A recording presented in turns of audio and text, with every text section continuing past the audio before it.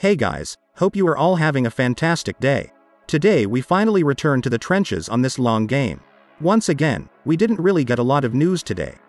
I am going to Tokyo drift through all the small but important developments that took place and then recap our performance today.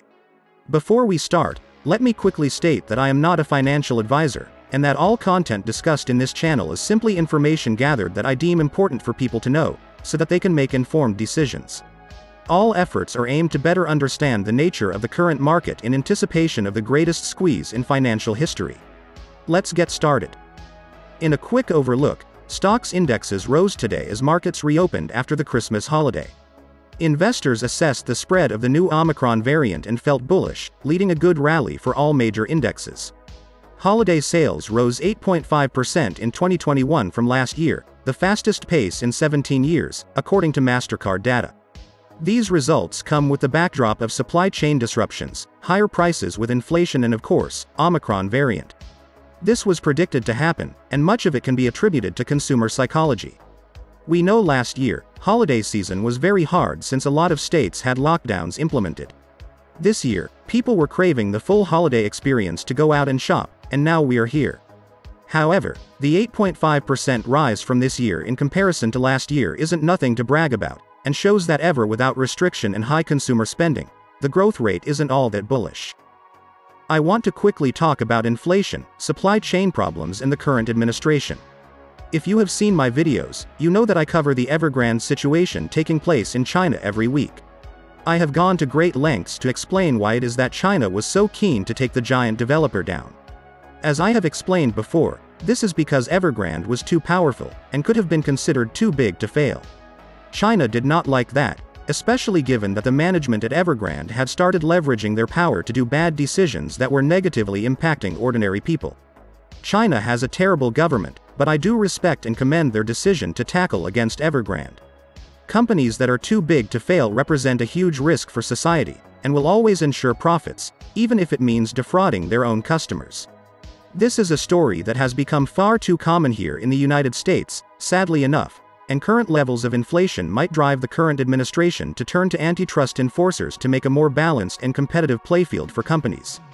As you guys know, prices have been rising steadily for months now, mostly due to inflation. The Fed's inability to control it is making the current president look weak, threatening the party's chances for the next election. As a measure to combat and tame the problem, Biden is turning to the federal government's antitrust authorities to crack down on the lack of corporate competition that is becoming far too threatening to the economy. Rising levels of corporate concentration in any economy will empower a small amount of large players in each industry to raise prices higher than a more competitive market should allow. As we have shown with endless evidence, companies have been abusing pandemic relief efforts in the current difficult circumstances to heighten prices as much as possible. The pandemic allowed them to eliminate much of the competition they had, because the Fed's policies mostly helped big corporations that were mostly Wall Street backed. This huge bias left a lot of small business owners in bankruptcy. As a result, we now have a much smaller competitive market, and the smaller the competition is within any sector, the more dangerous it becomes, which is something that China understood and quickly acted upon. The bigger fish in America get away with far too much, and though politicians and economists know it, they don't do much about it since they are paid to act according to what their donors want. However, with Biden's legacy and potential rerun as president being questioned, he is now taking steps to quickly start addressing the problem and find a solution to it, at least short term. The White House officials already conceded that their antitrust moves are unlikely to reduce costs for businesses and consumers immediately, but they say the efforts will be more effective down the road, which is true. Corporate culpability for rising prices still gets pegged as being unclear, a message that the media loves repeating. Corporate culpability for high prices is 100% correct, though don't expect significant punishment to be placed. With food, gas and other sectors' prices rising, the current administration is coming under heavy pressure to even come off as if their policy is having a modicum of impact, because right now, it's always like inflation is ruling and controlling politics, instead of the opposite. Online sales grew 11% during this period as compared to last year, despite a mixed Cyber Monday. Online shopping accounted for 21% of total sales these holidays, which was an increase from the 20.6% we saw in 2020 and the 14.6% we saw in 2019. You will find no shortage of so-called experts, grifters, naysayers and feuders telling you to invest in big corporations like Amazon, but tell you that investing in GameStop is a bad approach. Even as the company continues to hire, which last I heard was a sign of growth and good performance, Wall Street favored media sites like Benzinga are not missing any opportunity to tell you that in 2022, you need to consider forgetting about going to the moon and instead try to identify a better investing approach. It is so funny to me when I read their articles, they completely ignore everything going on with GameStop or AMC, and instead hyper-focus on uncertainty. Forget about better performance, more revenue, branching out to new services and products and overall company management.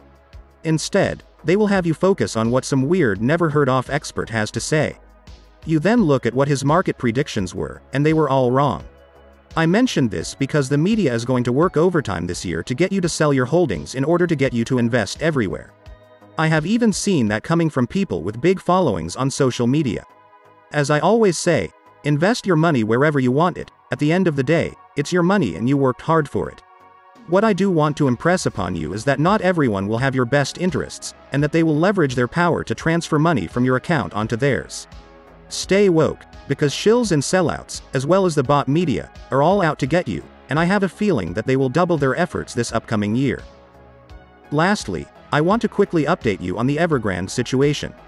The developer giant said that they have resumed their construction at most of its housing projects, with their chairman urging Evergrande to meet its target of delivering 39,000 units of apartments in December.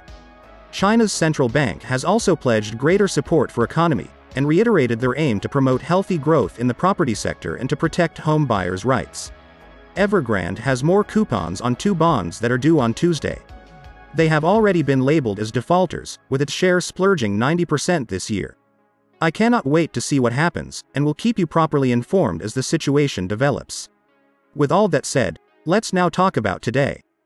The Fed submitted over $1.580 trillion in reverse repo operations today. Dark pool trades for AMC accounted for 60% of the total volume today, while dark pool trades for GameStop accounted for 54% of the total volume today.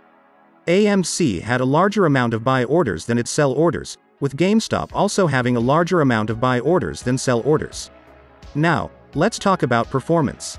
AMC traded bullishly, gaining under 1% for the day. AMC appeared to be running upwards through the pre-market. Upon market opening, AMC encountered a lot of volatility, and bounced on the lower band of the VWAP twice. After breaking above the VWAP, AMC ran to 29.38 and was able to consolidate above 28, which was a really good sign for me. AMC would trade sideways, breaking support but not dropping too low. It would test the VWAP again, bouncing off of it and closing at 28.70, above the VWAP. As for what to expect tomorrow, AMC will find support at 28.44, 27.50 and 27. Resistance will be met at 29.22, 29.50 and 30.39. AMC consolidated really good today, and I want to see it testing resistance at 29.50 tomorrow if we are to continue performing well and moving upwards. GameStop traded bearishly, losing over 2% for the day. Upon market opening, GameStop dipped from 153 all the way down to 140. After reaching this low, GME bounced up, eventually breaking above the VWAP and consolidating above 147.